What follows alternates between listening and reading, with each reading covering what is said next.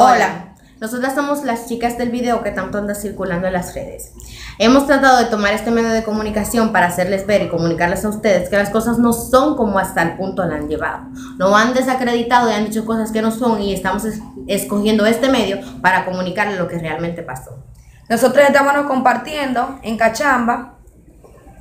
Van dos amigos de nosotras a saludarnos y ellos nos dicen que andan con sus novias. Yo les digo que yo ando con mis amigas, y al momento de yo regresar a donde la muchacha, Lisbeth le da una galleta al muchacho como enojada porque fue a saludarnos. Nosotros lo que hicimos fue, como vimos que ellos estaban llenas de odio con nosotros, nos fuimos. Cuando nos fuimos, nos paramos en Ande Fernandito a comprar unos chimis. Cuando nos detenemos, ellos se detienen. Nosotros vemos que ellos se detienen más para adelante, o sea, nos venían siguiendo. Y ellos se quedan mirándonos, nos dicen palabras obscenas, ofensivas. Nosotros le ignoramos porque nosotros estábamos evitando realmente los problemas.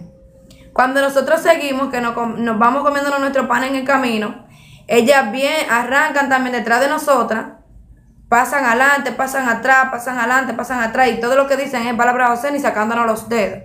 Nosotras hasta el punto las ignoramos todo el tiempo. Cuando llegamos ahí a la escuela de Juma, a los policías acotados, ellas lo que agarran es que nos tiran el romo atrás, nos tiran el romo hacia arriba. Entonces, nosotros ahí reaccionamos porque ya nosotros hubiéramos aguantado demasiadas cosas y ellas realmente nos tenían cansados. Lo que nosotros hicimos fue que aceleramos la pasola. Ellas aceleraron también. Y en ella me da una patada. Está bien, me caigo, la pasola, mira, yo me peleé aquí, me di golpe, que como ustedes ven, hay mucha gente que dicen que nosotros no tenemos golpe, no tenemos nada, y nosotros estamos totalmente acomodados por todas partes. Hay una de nosotras que tiene un brazo zafado. Ok, nosotras seguimos con todo y eso, nosotros estar heridos, nosotros estar bañados de romo, con todo y eso, nosotros estar ofendidos. Nosotras seguimos igual, nos paramos en la bomba. La pasola no corría porque estaba vacía de atrás. Cuando nosotros llegamos a la bomba, ellas se paran en la bomba también.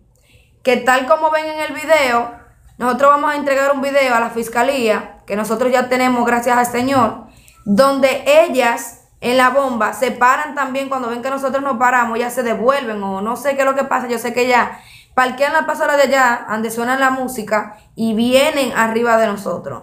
Cuando vienen arriba de nosotros nos quedamos igual en la pasola. Nosotros y ella nos quedamos, yo y ella nos quedamos hablando, comadre, ¿qué vamos a hacer? Mira, esas mujeres vienen ahí. Yo lo que agarro es que tengo la cadena de agarrar la pasola en mi cajón, abro el cajón, saco la cadena. Aún así yo esperé que ella viniera. Cuando ella me tiró a mí a agarrarme, la agarró a ella porque ella era la que estaba detrás de mí.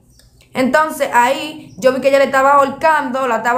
Yo lo que hice fue, dime, es un mujerón delante de nosotros, es muy alta, muy gorda. Para nosotros tumbarlo debimos de hacer algo. Ahí dependíamos de nuestras vidas o de la de ella. Entonces fue algo demasiado horrible, terrible. Las personas no están jugando porque en realidad hubo mucha violencia, pero son cosas que pasaron y nosotros aguantamos mucho.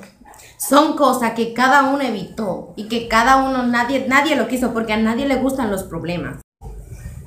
Y nosotras nos hemos ido de nuestra casa porque esas personas, familia de ella, nos tienen amenazadas. Ya han ido a la casa de nosotras con pistola, arma de fuego, cuchillo y varios tigres, en carro, un carro negro, un carro blanco, motores, pasola, un hombre con un teléfono en la mano informando. Nosotras por eso no tuvimos que ir. Tenemos también por aquí unas amenazas que me han dicho a mí que me van a quemar. Ella me va a mandar un par de tigres para que me quemen la casa con mi mamá, mis hijos dentro, y todo el que esté ahí que pague. Y rétame para que veas que no amenazo en bar de cuero sucio, porque no lo haces, y me reta para que veas quién es quién. Como ustedes ven, yo todo el tiempo le he dejado en visto, son amenazas que ya han hecho desde todo el tiempo. Y son muchas amenazas. Lo que pasa es que nosotros, obviamente, tenemos que guardar nuestras pruebas, porque, como ya ustedes pueden ver, ellas nos están amenazando.